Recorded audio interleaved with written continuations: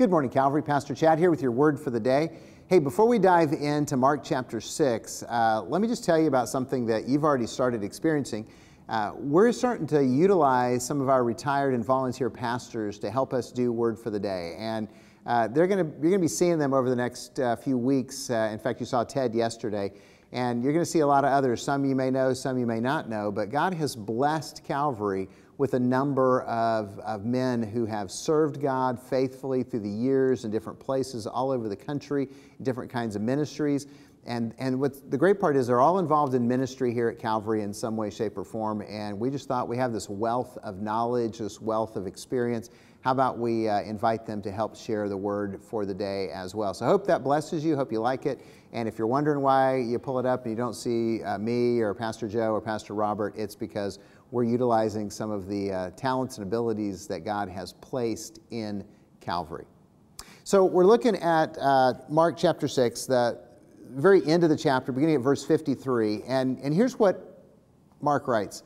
When they, Jesus and the disciples, had crossed over, they came to the land at Gennesaret and moored to the shore. And when they got out of the boat, the people immediately recognized Jesus and ran about the whole region and began to bring the sick people on their beds to wherever they heard Jesus was.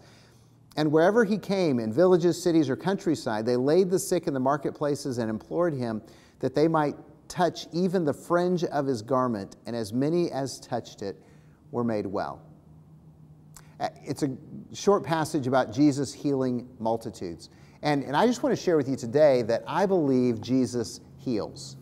Today, in the here and now. I'm not sure what your experience is with that, but I really believe Jesus heals people. Now, he heals people in one of three ways. Sometimes he heals them miraculously. We see it happen here. We pray for people, and they come back and they say, hey, my cancer disappeared. Hey, the way they thought I had a tumor, it's gone. And they just praise God. So God heals miraculously. He does. That's why we pray for healing. And sometimes God heals through medicine. I mean, the fact that we have the miracle of modern medicine that we have in this country is a blessing from God. And a lot of times God uses those skills and abilities of doctors to bring healing to our bodies. And it's a wonderful thing. And then sometimes God heals what you might just call by heaven. You know, these bodies that we have right now are temporary, and they're, wrecked by sin, and they're going to die. Okay, they're going to get older, they're going to get sick, they're going to get weak, they're going to die. That's the reality. But God promises us new bodies where there's no more suffering or sorrow or death or pain. That's our hope in Jesus. And so sometimes God heals by taking us home and giving us a permanently new, better body that is never going to get sick, never going to die in the future. Now, talking about miracles a lot of times makes people uncomfortable, that especially if they're not people of faith, because our society is kind of blind to the miracles of God. Partly because with medicine and the technology we have, a lot of people don't think about needing God. In fact, God is their last resort. They usually lean into the medicine and things first. And so we just don't see the miracles that are all around us because they're happening. Now, when you're in a third world country and they don't have medicine and they don't have the doctors and they don't have access, trust me, people are praying and they are seeing miracles. And when they see the miracles, they proclaim them, they celebrate them, they're excited about them. I know if God's miraculously healed you or someone you love and you tell somebody else, sometimes they're skeptical. Sometimes they're kind of, really, did God do that? But I just want to encourage you to pray for healing.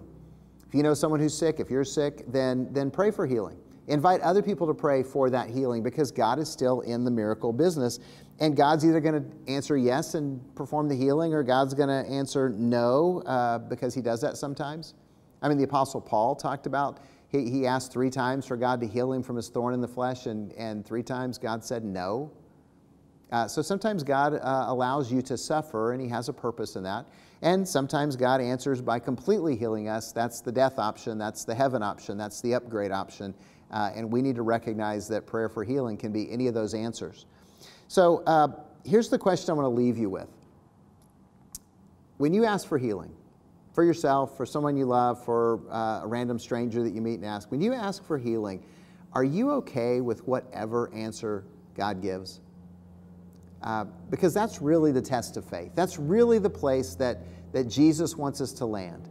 If we're followers of Jesus, are we okay with whatever answer He gives when we ask for healing? Because that's really the prayer that Jesus modeled. In the Garden of Gethsemane, Jesus said, Father, if it's possible, let this cup pass from me. Nevertheless, not my will, but your will be done. See, all of us, when we come to God, when we make a request for healing or for anything else, we need to have that same attitude of Jesus. Father, not my will, but your will be done.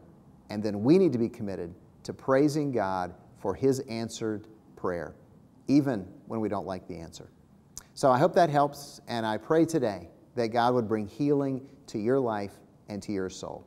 God bless.